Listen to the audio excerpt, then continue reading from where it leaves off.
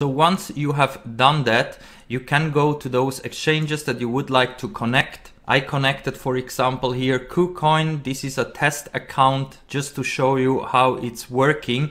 And on almost all exchanges, you can just go to your settings and go where it says API management, because here you can set up the connection between the exchange and BitScap. So right now I have already connected Kucoin to my BitScap account. You just have to go here to create API and then put your API keys into BitScap. You just have to go here to my exchanges and then here click on add new exchange.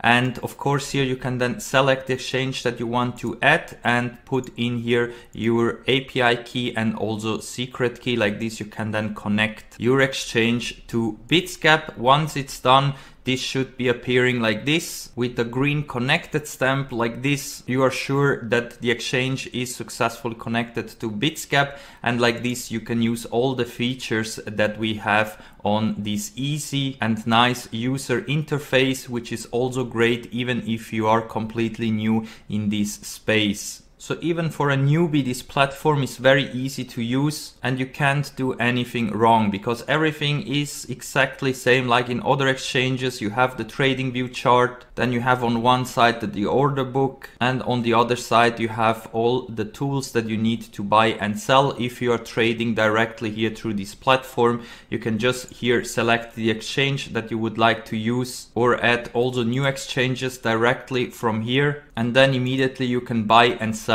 straight from this easy user face that you have here on BitScap.